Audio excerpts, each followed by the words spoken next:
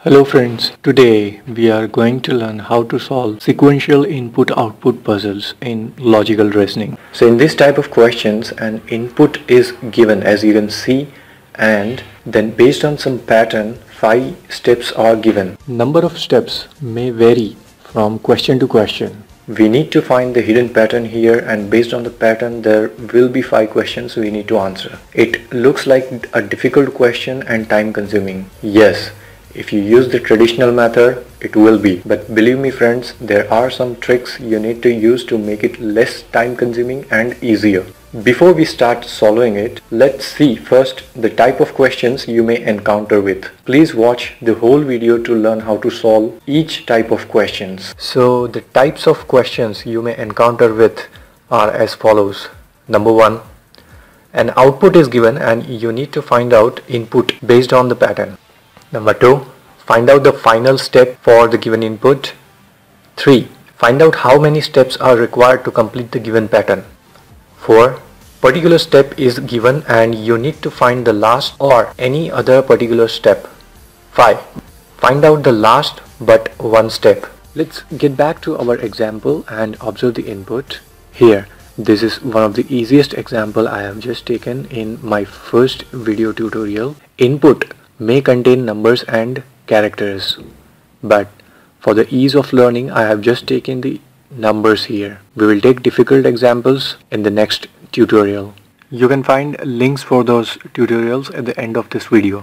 So if you go through the input, there are 8 numbers arranged in a scrambled order, so there is no specific order here, okay? And going through the step 1 to step 5, it follows some specific order and ends at step 5. So in order to find out this hidden pattern here, just go to the step 5 and observe the series.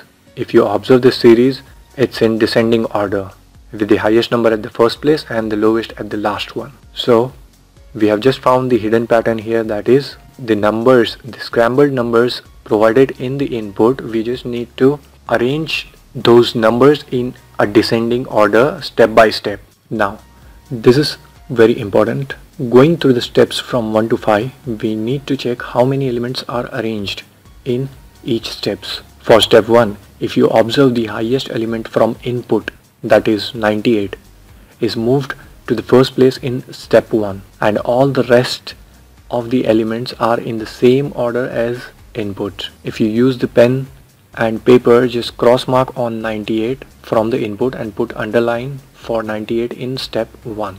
I will put a square box for 98 in input and change the color for 98 in step 1. So we are confirmed now that only one element is being moved in each steps. So now we know the pattern, that is to arrange the number given in input in descending order by selecting only one element for each step. There is a little twist in this pattern that you don't have to worry about now.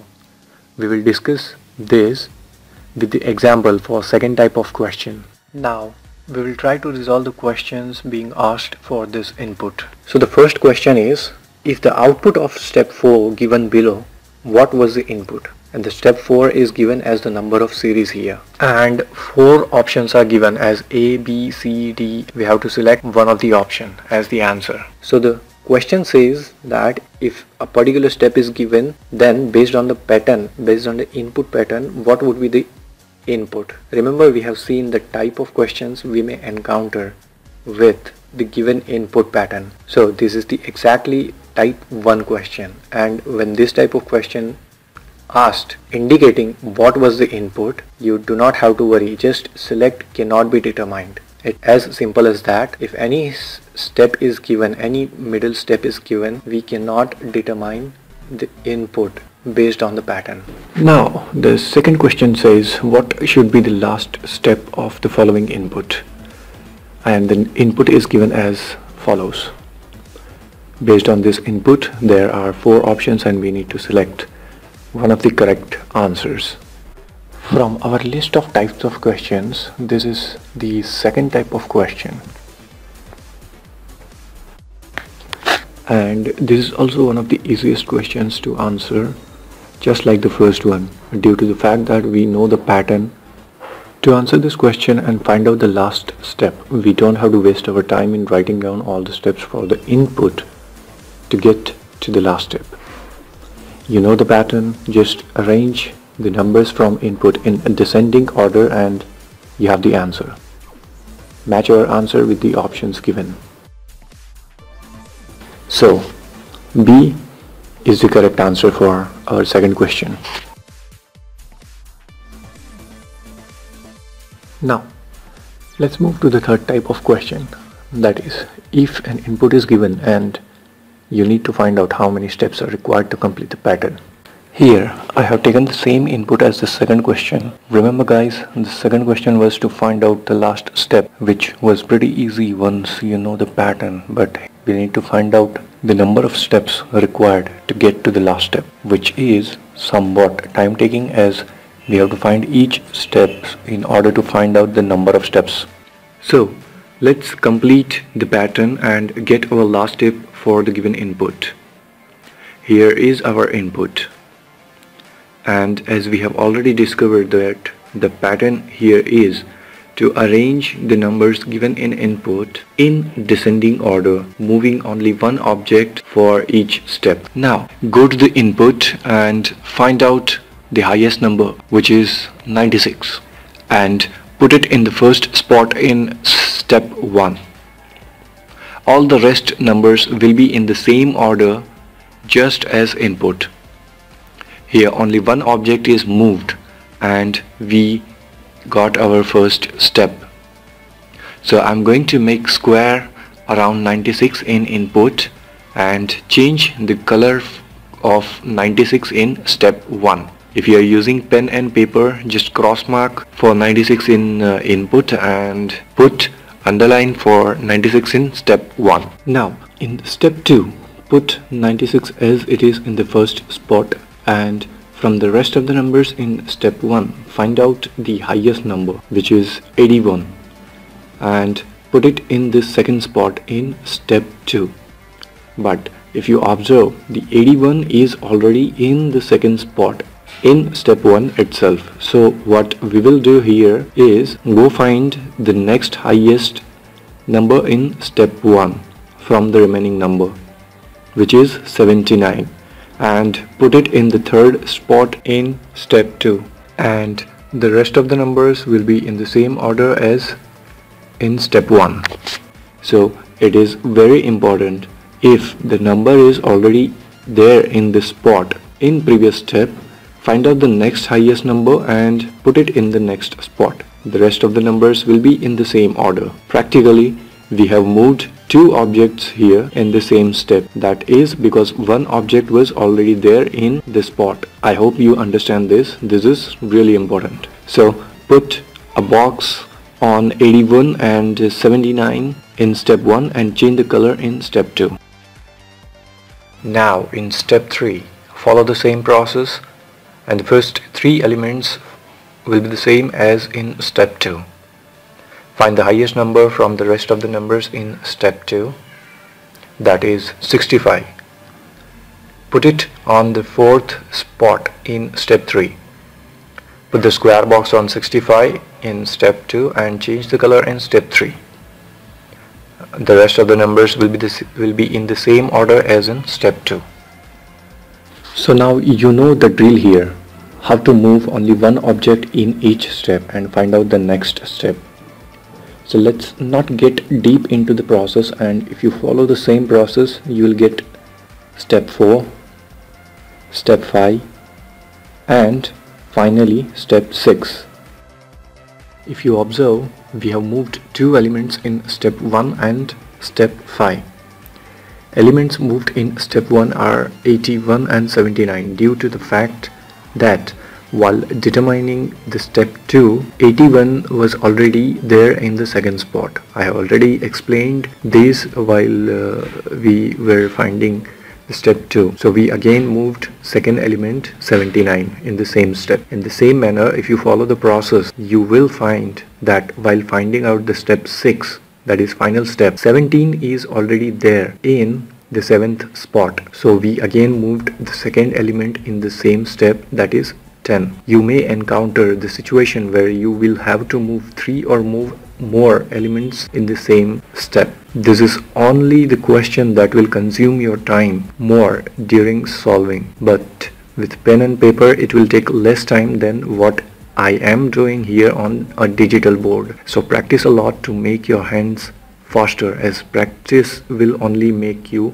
faster.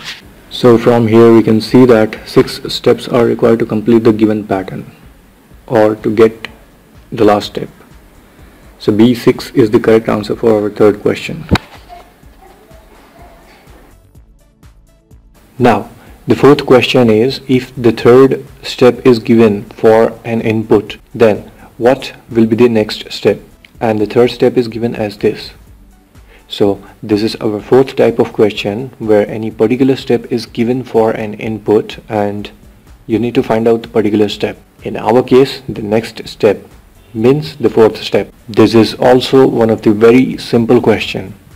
You just need to follow the same pattern as we did in the previous question. Here, the third step is given for an input and we need to find the next step. So you know the pattern here. We need to arrange only one element and we will get our answer. First, find out how many steps are already arranged in descending order in the given step 3. So if you observe, first 4 elements are already arranged in descending order. After that, the numbers are again in the scrambled order. So in our answer, the first 4 elements will be the same. Now we have to move only one object in order to get the next step. So find out the highest number from the rest of the numbers in step 3, which is 37, and put it in the 5th spot in the next step. The rest of the numbers will be in the same order as in step 3.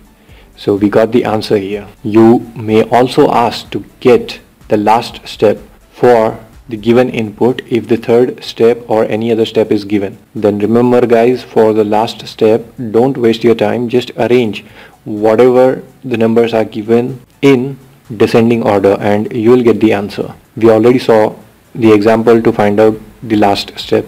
Now compare our answer with the options given and C is our answer. Now we will see the last type of question, that is, find out the last but one step. We'll see one of the example for this type which will give you the clear idea about this sentence. This question only sounds tricky, but it's also very easy. If you know how to get to the last step, which we have already learned in our second and third type of question, you can easily solve this question. So the question here says, what is the last but one step for the given below input? And the input is given as this. I took the same input we used in our third and fourth question. What does this sentence means? Last but one step. Sounds weird, right? But it means that not the last one but one step before that, the second last step. For this input we have already determined 6 steps in our fourth question as below. From these 6 steps we can say that 5th one is the last but one step for the given input. So B is the correct answer for our final question. I hope you enjoyed and liked this tutorial. Keep sharing it, and for the other input output tutorial questions you can click on this video, and don't forget to hit the subscribe button. Thank you.